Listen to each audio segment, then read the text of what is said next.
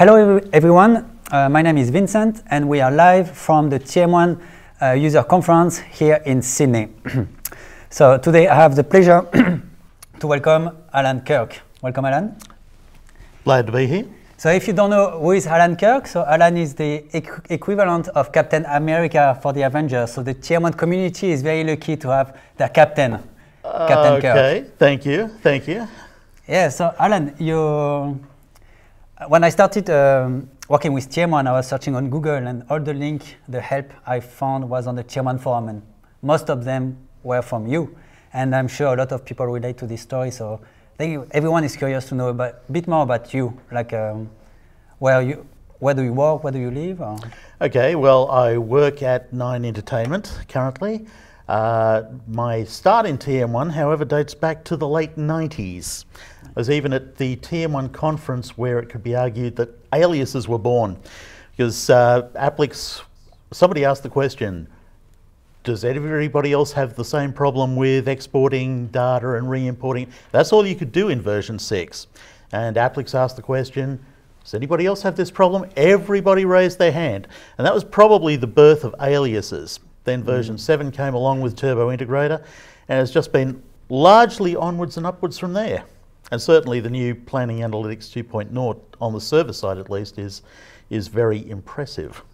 Yeah. So and so I just saw that you're close to 6,000 posts on the TM1 Forum. So where do you find the time to answer all these questions? To a large extent, I don't these days. A lot of those come from earlier years, but there's still a lot of good help to be found on the TM1 Forum, whether it's from me or anybody else. There are a lot of people. There are literally thousands of users. I can't remember how many thousand users we have at the moment. Certainly there are quite a few hundred active at any given time, so there is always help to be found there. Unfortunately, I'd like to see the discussions about new developments in TM1 ramp up a little bit the way they used to in the old days, but we're still working on ways of improving that as well. Yeah, but it's still a great source of knowledge, probably the first source where people go to. Yes, I certainly hope so. So you're here today because you did a presentation. I did. About AI. So when I saw you were on the agenda, I was more expecting a topic about TM1 or maybe rule processes, but you chose to talk about AI and TM1. So my first question would be, why did you choose this topic? That's a very good question, because I knew that I was going to get hammered on or I thought I was going to get hammered on the relevance score for the ratings for my talk. But fortunately, TM1 people are very perceptive about these things and realise, as I do, that this is a very important topic. The last 2 times I've appeared at the conference, I've done hands-on things. So things that they could go away and use at their office. But this time I felt that this was extremely important because the world is changing under our feet. And if you want an example of that, there was a book written a while ago now by Michael Lewis called Moneyball, and it was essentially about how baseball recruits its players. There had been for decades an old style school of thought, and then one team came along with using regression analysis and other early artificial intelligence techniques, and managed to get within 1 game of winning the World Series against the Yankees, notwithstanding that the Yankees had a payroll multiple times that of the Oakland A's.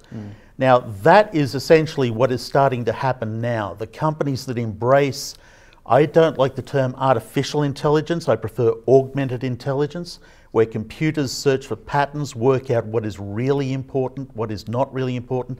Other companies will be left behind, and I feel that essentially people who are working in this field, in the business intelligence field, need to start to embrace AI now that it is becoming more widely available. So there is a lot of mythology about AI. I wanted to dispel that, and I also wanted to signal how important it is that the companies out there start to embrace AI, otherwise they're going to be left behind. And that is also true of people who are working in the TM1 field. And fortunately, the new REST API that has been implemented in the server by the legendary Hubert Heikes has provided a way of getting data in and out of the TM1 server into artificial intelligence systems to provide better insights. Predictive analytics is the way we have to go. Yeah, so yeah, it's a very interesting topic, and we hear AI all the time. Anywhere it's on your phone, it's everywhere. So I think during your talk, what you said that you were looking for a definition of AI. You watch a few videos and you haven't found the same definition all the time. So what would be for you what would be your definition of AI? Well, what I said about that was that there were 7 people in a video that I watched who gave 7 different definitions. And the reason for that is that they were from 7 different industries. So what AI is for them: the automotive industry, self-driving cars; the airline industry, planes which adapt to conditions; medical industry, classification systems to allow better diagnostics, for example. It's the same with any general area of computing. What it is what it does. So for me, AI is simply a way of making better decisions with better insight, because it analyzes so much data and can detect patterns that were previously undetectable. It stops decisions being made on pure instinct and more on insightful instinct. The need for instinct, the need for intuition will never go away. AI can never replace the executive decision, but it can make decisions better. And if we're going to stay competitive, in this world in particular, we need that edge.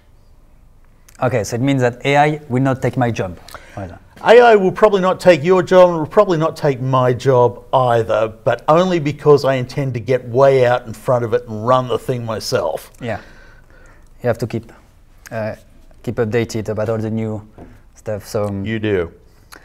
I guess I think my last question for you will be, what is it about your motorsport manager, the video games that how many videos did you make about this? Oh, you really shouldn't have asked that, because that's on my YouTube channel, the TM1 Channel, which is supposed to be about TM1, but thus far has been about... See, motorsport was originally, the original intention of that series was just to gather data for doing TM1 videos, and then it became a soap opera. So there's actually, we started in the 2016 series, we're currently competing in the 2021 series.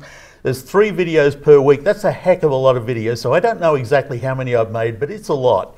And I had somebody actually just post on the TM1 channel the other day. They since deleted the message, I don't know why. Where are all the TM1 videos? It's like, I do actually have an explanation of why there aren't any out there at the moment.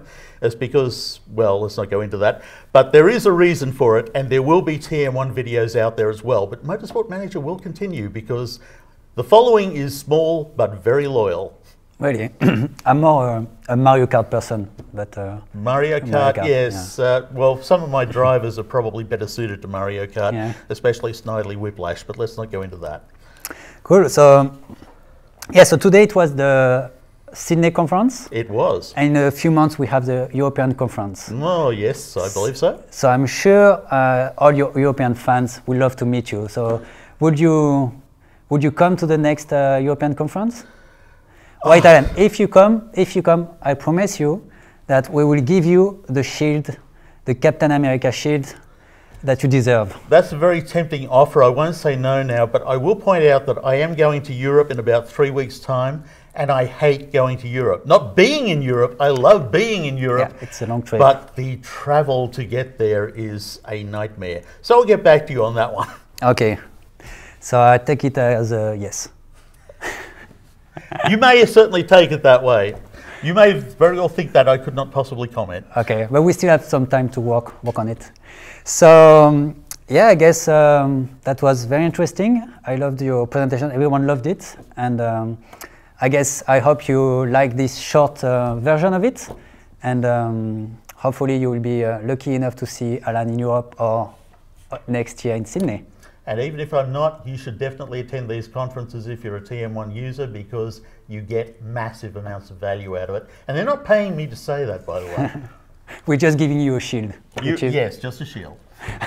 Thank you very much. Thank you. Bye-bye.